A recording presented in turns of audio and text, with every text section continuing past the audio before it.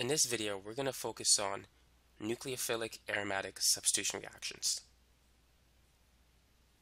So let's start with a very straightforward reaction.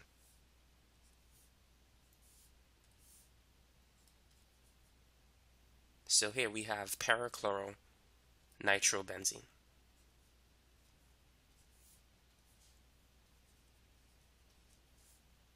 And we're going to react it with a nucleophile. Let's use hydroxide. Now we're going to need heat to speed up the reaction. In a nucleophilic aromatic substitution reaction, the leaving group, the chlorine atom, is going to be replaced with a nucleophile, in this case hydroxide. Now this reaction works well in the presence of electron withdrawing groups, such as the NO2 group. Now in electrophilic aromatic substitution reactions, electron withdrawing groups deactivate the ring towards EAS reactions. But electron withdrawing groups activate the ring in a nucleophilic aromatic substitution reaction. These electron withdrawing groups, they work very well if they're placed in the ortho position or in the para position. They're not very effective in the meta position.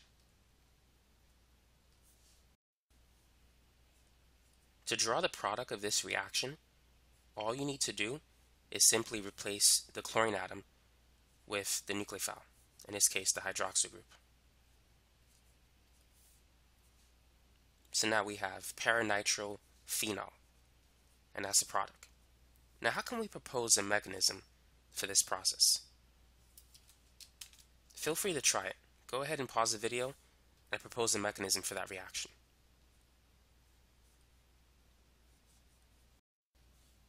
So I'm going to draw out the nitro group. Whenever oxygen has two bonds, it's going to have two lone pairs.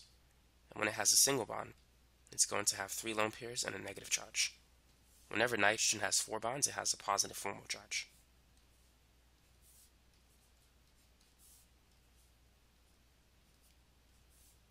So now what is hydroxide going to do in this reaction? In a nucleophilic aromatic substitution reaction, hydroxide is going to attack the carbon that is attached to the leaving group, that is the Cl. As it does so, it's going to push out the pi electrons to move towards the nitro group, and so these two electrons move here, causing this pi bond to break.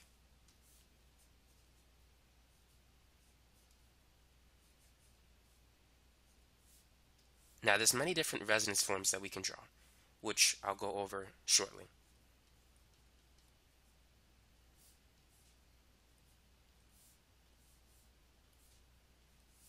So right now we have an intermediate that looks like this.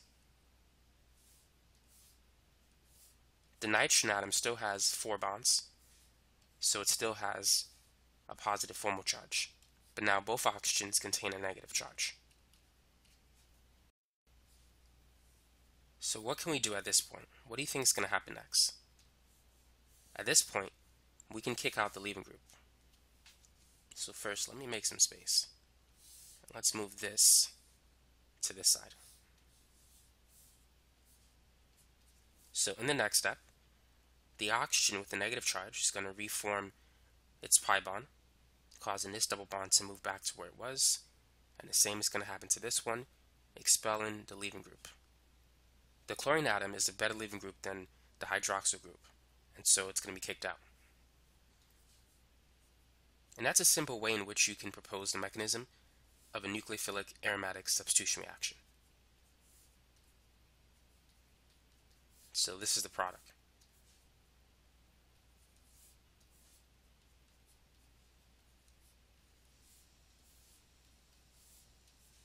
But now let's go over the intermediates involved in this reaction, and let's see why it's good to place a nitro group in the ortho and para position.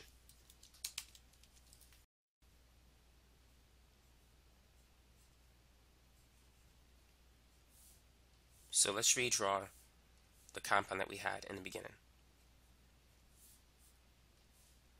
But this time we don't need to draw out the NO2 functional group. Let's use hydroxide again.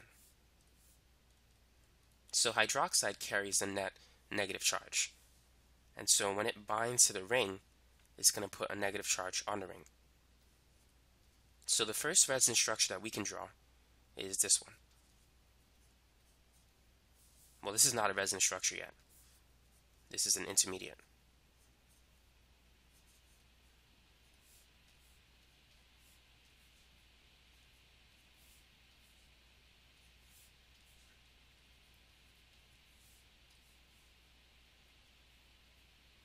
Notice that the negative charge is on the ortho carbon relative to the Cl. Electron withdrawing groups, they can stabilize carbanions. Electron donating groups stabilize carbocations. Whenever you have an electrophilic aromatic substitution reaction, you're adding an electrophile to the ring, and initially it's going to create a positive charge, and that's why electron donating groups activate the ring towards electrophilic aromatic substitution reactions. It's because electron donating groups can stabilize the carbocation intermediate that's formed. In this reaction, in a nucleophilic aromatic substitution reaction, the nucleophile puts a negative charge on the ring, so the presence of electron withdrawing groups can stabilize that negative charge. Now this negative charge, which is currently in the ortho position, can move towards the para position. So now this is a resonance structure of this previous structure.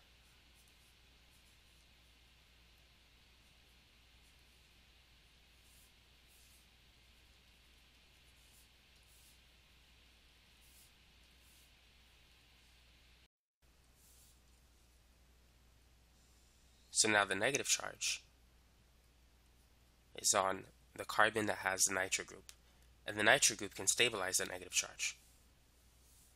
So now let's draw another resonance structure, but I'm going to have to redraw this one. Actually, before I do that, I'll get back to this structure. But notice that we can take this negative charge and move it to the ortho position as well. So if you place any electron withdrawing groups in the ortho or para position relative to the Cl, then it will activate the ring towards a nucleophilic aromatic substitution reaction. If it's in a meta position, it's not going to be very beneficial.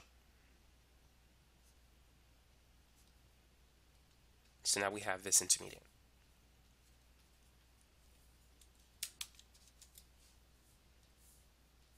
Now the last intermediate, which we can draw, which you've seen already, is going to look like this.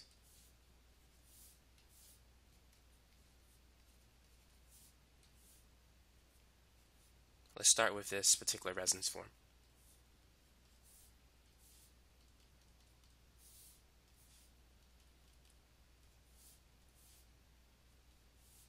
So now these electrons can go here, put in the negative charge in the oxygen. And that's how the nitro group can stabilize the carbanion intermediate. These four resonance structures that we've drew so far, this is known as, I gotta fix something.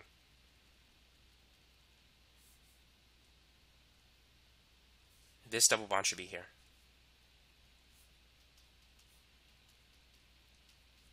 Carbon can't have 5 bonds.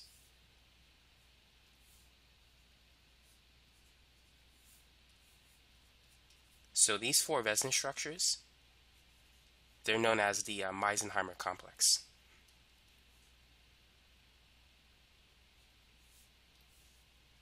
There's another type of nucleophilic aromatic substitution reaction that you need to be aware of, and it's the one that's associated with the Benzine Intermediate.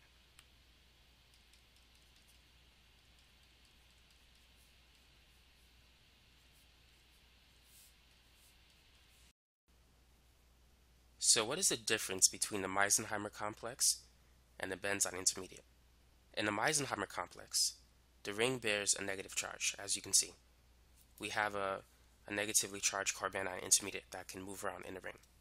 With the Benzine Intermediate, there's going to be a triple bond in the benzene ring. But now, how do you know when you're going to get the benzine reaction versus the reaction that goes through the Meisenheimer complex?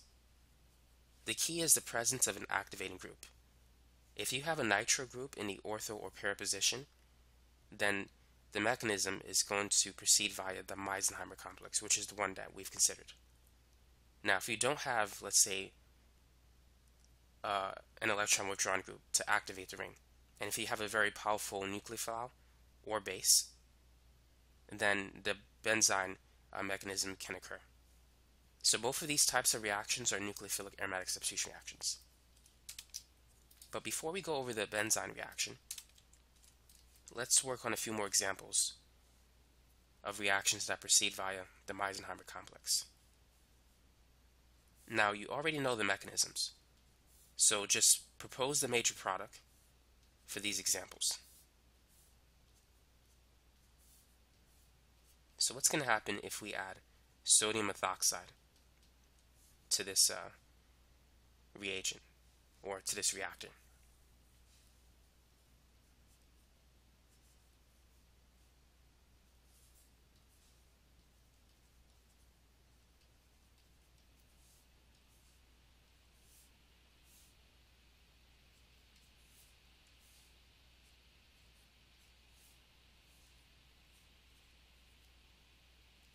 And here, let's use sodium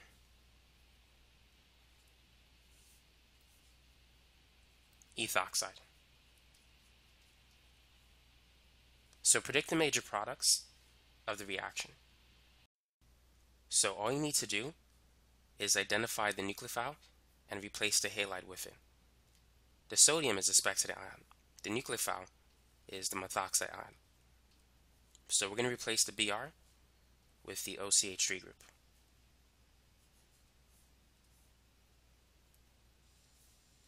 So now we're going to have this product, which is known as ortho nitroanisole.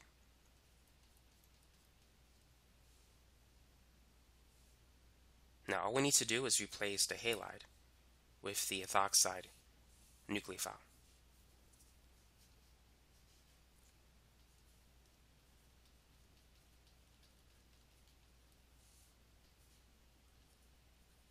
And so that's how you can quickly draw the major product of a reaction that proceeds via the Meisenheimer complex. So if you see any powerful electron withdrawing groups, all you need to do is replace the halide with the nucleophile.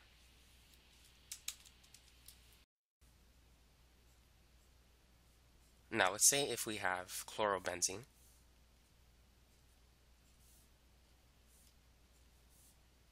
and we're going to react it with sodium amide. Notice that there's no powerful electron withdrawing groups. So this reaction will proceed via the Benzine Intermediate. But we're still going to replace the leaving group with a nucleophile. The nucleophile is the NH2- ion. So therefore, the product of this reaction is going to be aniline. So this is still a nucleophilic aromatic substitution reaction in which we substitute the leaving group with a nucleophile. Now what if there's a methyl group attached to chlorobenzene?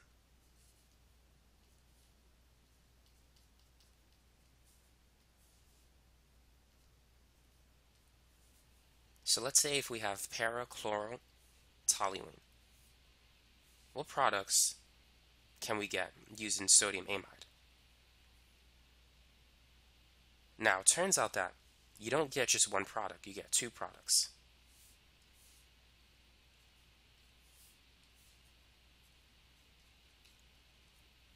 In the first product, we're going to replace the chlorine atom with an NH2 group, which looks like the situation above. But there's another product, which will be in the ortho position relative to the Cl. You can draw on the left side or on the right side. So we get a mixture of these two products. So clearly, this can't be the same as the Meisenheimer complex reaction. This is completely different. So how do we get these two products? How does the NH2 go on a carbon where the Cl is not located on? So now let's go over the mechanism for this reaction. So let's use chlorobenzene as our example.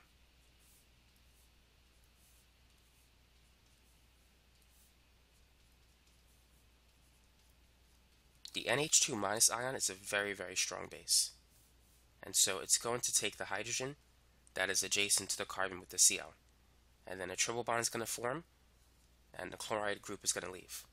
So the first step in this process is an elimination step.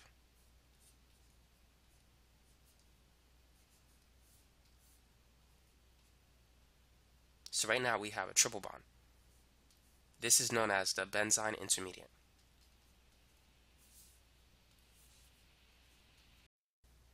Now it turns out that the Benzine Intermediate is not a stable intermediate. The triple bond that's in the benzene ring is highly strained. And the NH2 minus ion can attack either side of the triple bond. It could attack this side, or it could attack this side, giving us the two different products that we saw. So if it attacks the side with the chlorine atom, the triple bond is going to break, and it's going to put a negative charge on the ring.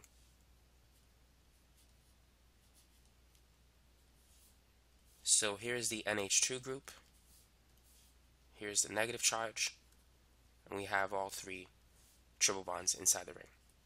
So now the negative charge is going to grab a hydrogen from ammonia. By the way, the reagents are NaNH2 in NH3. NH3 is a solvent. So once it grabs the hydrogen from NH3, this is going to produce NH2 minus again.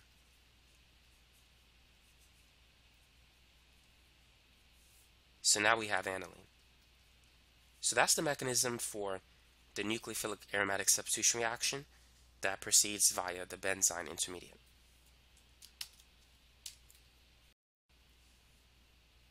So remember, anytime you're dealing with the benzene reaction, you can't have any powerful electron withdrawing groups.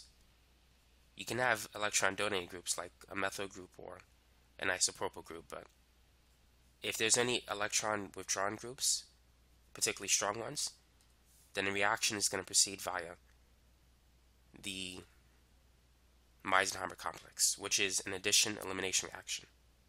In the first step, you add the nucleophile, and in the second step, you remove the leaving group. With the benzene reaction, it's an elimination-addition reaction. You remove the leaving group first, and then you add the nucleophile later.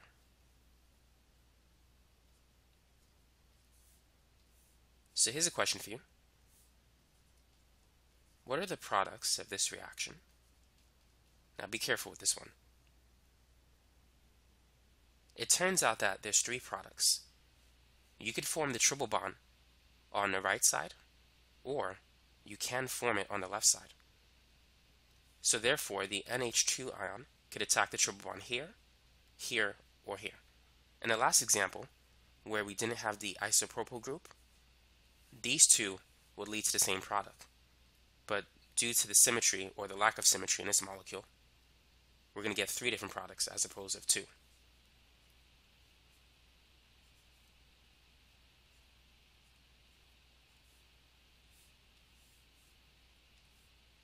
So this is going to be the first one.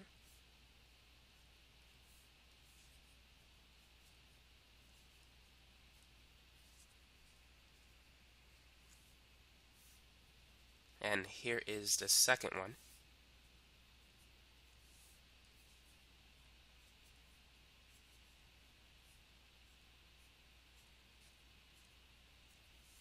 And here's the third one.